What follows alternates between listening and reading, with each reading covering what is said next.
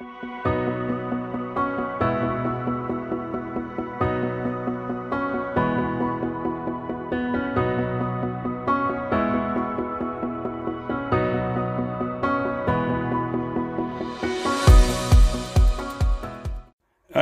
so we have here the BIGTREETECH Panda Lux LED upgrade kit, and I'm going to be doing it on my X1 Carbon. Anyone who owns one of these or P1S knows that the light which is inside isn't that great, which is just up the left here. So this one is going to sit up just at the top here. It's got like a magnetic connection. Then we're going to open it up inside in there to be able to access the control board, to be able to connect it all up. You can still use the existing light and the new light, but before we do that we need to remove all the AMS. So I've got full access to the inside, and then that's what we're going to do. So just a quick tutorial on how to fit the BIGTREETECH Lux LED upgrade kit. It's long overdue. I don't know whether it's going to interfere with the LiDAR. There are some questions about that, but you know, ultimately the print quality on this is brilliant anyway, and that's what we're going to do now. So remove the AMS and the lid, and then we'll go from there. Okay, just to show you, this is the existing light. Like I said, we are going to be fitting just up here, and in here is the control panel. So you just want to undo that. It's a bit fiddly, but it should just come off. We'll do that off camera and then go from there. As you can see, it just pops off and cantilevers over like that. So the existing light is this one here.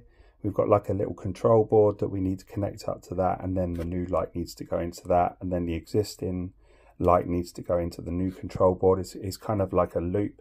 That way you still keep this particular light, but you get the additional Lux light from BIGTREETECH. So that's what we're going to do now. Okay, so what you get is the light itself, which is magnetic.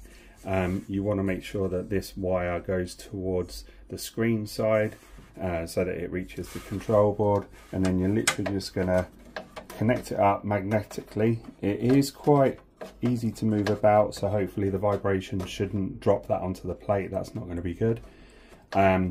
Also in the box you have the connectors and the little board, which obviously you need to use to connect up to the existing board. This basically connects to this board and that board and brings them together, and then creates the loop. So that's what we're going to do now. And then once we've done that, we'll give it a whirl. I'm going to turn it off now just to make sure that I'm not touching anything while it's live, and we can go from there. So keep watching. So we're just going to disconnect this top wire here, which is the existing light. It's probably going to be hot glued in, so just pull that out. There you go. We're still going to need that. That's still going to be used for the current setup. So what we want to do is, with this board here, we want to connect up to this wire that's the new light, and then we also want to connect up the existing light. So you will see this here. So we're going to put this one into the position that this used to be in. So there's two different sides to it. You've got the one with the clip, then one of the smaller ones. So we're going to put the smaller one in here. Just be very careful. It's going to be quite fragile, so you don't want to just force that in. And make sure you get it the right way. And then that just fits in. So there is going to still be some of that hot glue. So just remember that as well.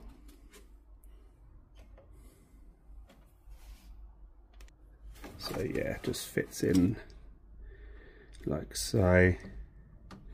Just push it into that board. There you go. And so that needs to now go into this board. But before we do that, just to make it slightly easier, let's connect up the existing light, which was originally in there. So this is going to go into one of the smaller loops. They're fairly obvious which one goes into what. That fits into there like so. And then you want to connect up the new board and the old board together like so. And that fits into the larger connection, which, like I say, fairly obvious. It's not got any instructions in it, but it literally just fits in like so. You hear it clip, and then you want to fit the new light into one of the smaller connections. Once again, nice and easy. Make sure you get it the right way round. PCBWay, today's video sponsor. Why don't you check out their 7th project design contest? If you click on the link, it gives you details about how to participate, what sort of prizes, and lots of information about timelines, etc. Also, if you head over to their main page, you can select PCB board prototyping, PC board assembly, FPC rigid flex, advanced PCBs, and they even do CNC and 3D printing and SMD stencils. If you click on that, it gives you an instant quote and you put in your specific requirements. And that is today's video sponsor, PCBWay.com. PCBWay.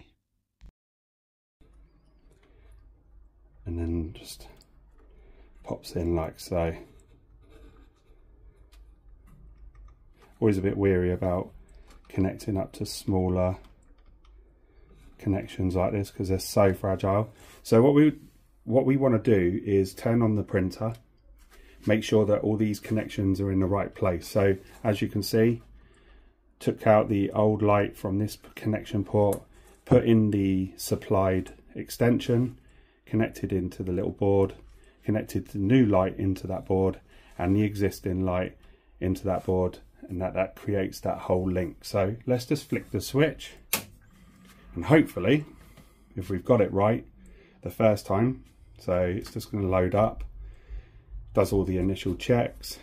This light and this light should come on, and once that's done, there we go.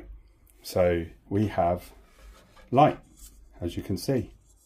So I'm not too keen on the fact that this is magnetic, but it's also good if you want to sort of take it out. But I'm going to run some prints on this to make sure it doesn't drop.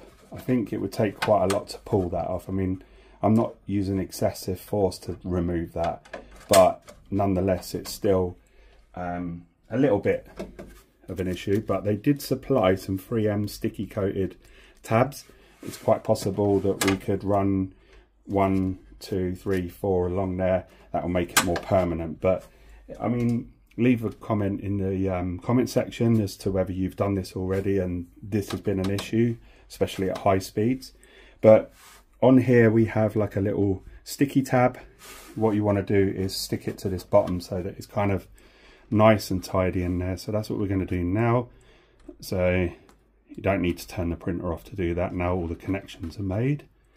I always suggest not to be touching things out of the side of caution.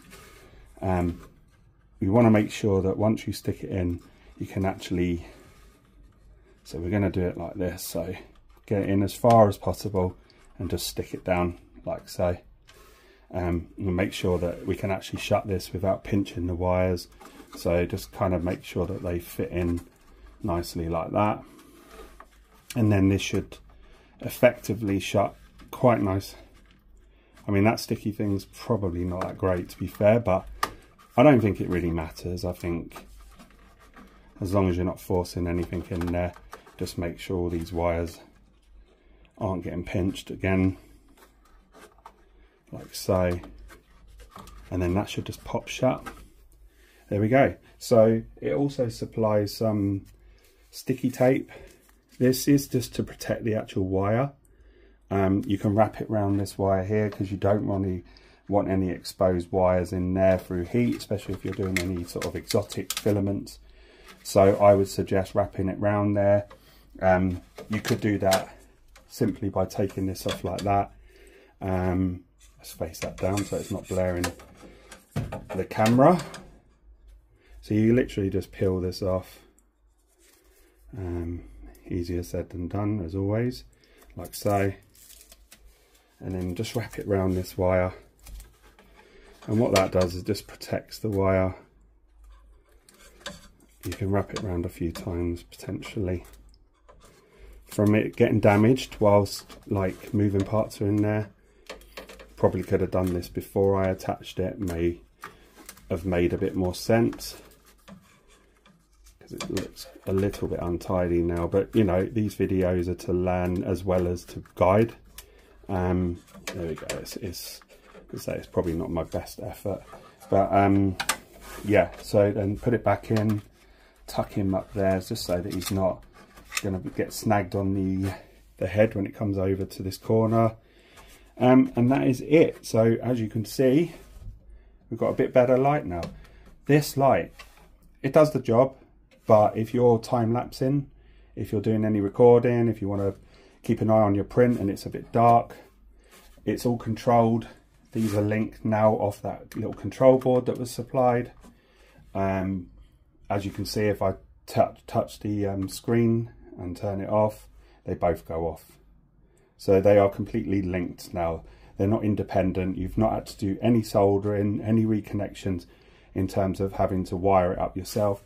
It's all supplied in that easy to use kit. And that kit was supplied by BIGTREETECH Panda Lux LED upgrade kit. This is for the X1 Carbon, the P1 and the P1S. Give it a go. Quite cheap. I will leave a link in the description. And if you want to make your prints light up a bit better in terms of your printing of items, and you want people to see your time lapses with a bit better quality, then why not? And while you're in there, give it a bit of a clean up. As you can see, you do end up with quite a lot of debris, and quite funny about having debris on these moving parts, especially after a while they start snagging. But that was Phil from 3DP UK Tech Channel, and that was the BIGTREETECH Panda Lux LED upgrade. Nice and easy. Connect up magnetically if you want to stick, you can. In there is a little control board. It's the top wire. Take that out. Be careful where that is hot glued in. Use the extension to connect into the existing, into the control board, light into the control board, existing, light into the control board, pack it away, cover up your wires, probably do better than me, and there we are. Nice and easy. 5-minute job, done. Much better. That's Phil from 3DP UK Tech Channel. 3, 2, 1.